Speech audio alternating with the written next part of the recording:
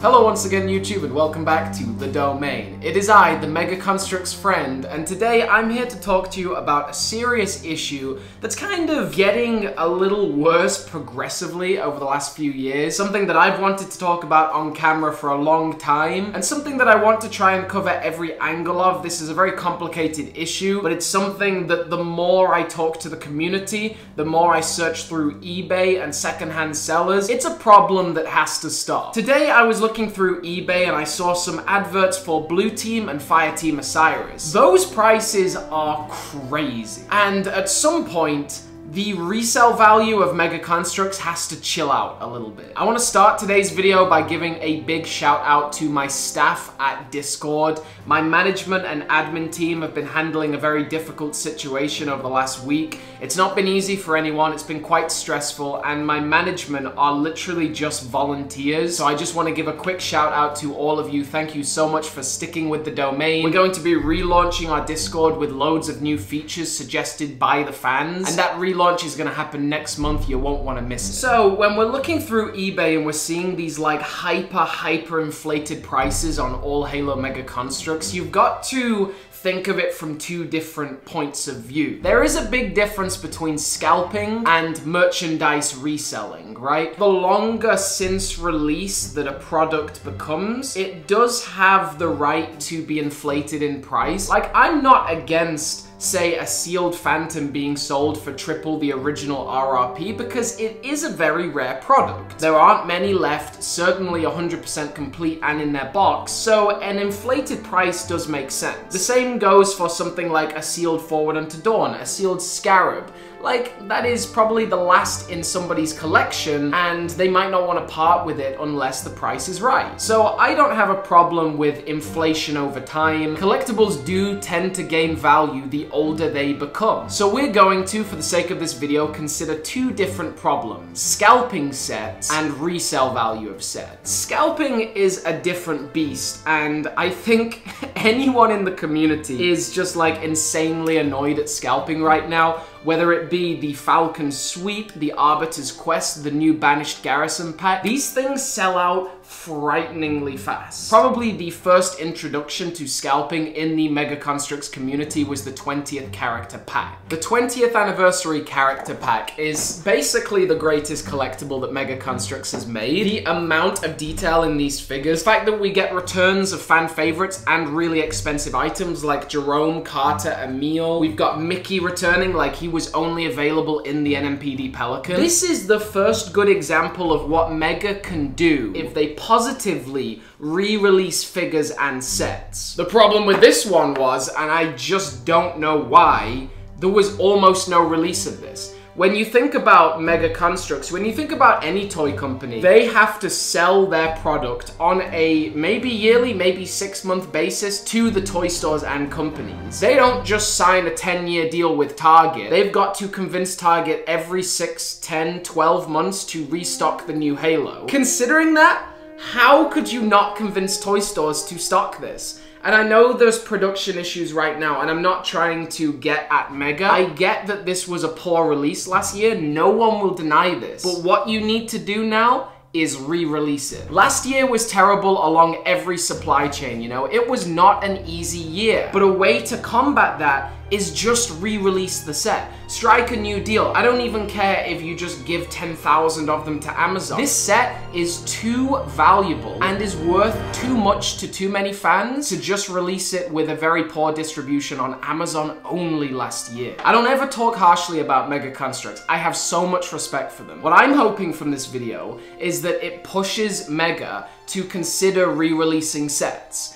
This 20th anniversary pack, and the point of it was that it was all these different characters that have been hard to get over the years, putting them all into one affordable set, and to celebrate the 20th anniversary of Halo. The fact that probably the most expensive figure in this set is Mickey because he only released in the NMPD Pelican, you're gonna take that rarity and put it in another set that is equally, if not more rare than the NMPD Pelican. My hope is that this is not something to trip out about. My hope is that things like the Arbiter's Quest and the Falcon Sweep will be available in every toy store. I really hope they are, especially when you take the legitimacy of the Falcon Sweep. Like, the Winter Contingency has all of Nobility. It will be the most expensive set on resale value 5 years down the line. It has to get into as many kids' hands as possible. I find it very sad when I talk to young kids on my Discord and they have a full collection of Alpha 9, but they can't get Mickey. And then Mickey releases in a set that is so poorly distributed, they probably will never get Mickey. So that is my first point. I think that the 20th anniversary pack needs to be re-released this year. And you know what? While we're talking about that, let's discuss some other sets that need to be re-released. The Pelican Inbound is already more than triple its retail value on eBay. That was released to the world in fall of 2020 as Halo Infinite came out. The game was delayed by a year, so the Pelican Inbound should have been restocked the next year. It's a shame that last year, the actual year that Halo Infinite was released, we couldn't get the Pelican Inbound. My message with a lot of this is, Mega, don't be afraid to re-release sets. I won't pretend to be in any kind of know-how with this company. I don't know how they operate, how they distribute, how they sell sets, how they even get the license for the sets. All I know is that if you were able to re-release sets, then you should. But even if you just re-drop a massive amount of them on Amazon or in local Targets, I kind of feel like it's not that difficult. And that's the second point. Any set that releases and performs well 1 year should be given the chance to be re-released the next year. And I think Mega knows this because you take something like the new micro build helmets. They've been released in 3 waves now. Each box has 3 helmets in, and each wave replaces one of the helmets for a new helmet. So now, a year and a half later, you still have some of the original helmets that released a year and a half ago, but they've just been repackaged and cleverly redistributed, and I like that a lot. It's an easy way to convince toy stores to continue to restock old product because there is technically a new product inside that bundle. So hey,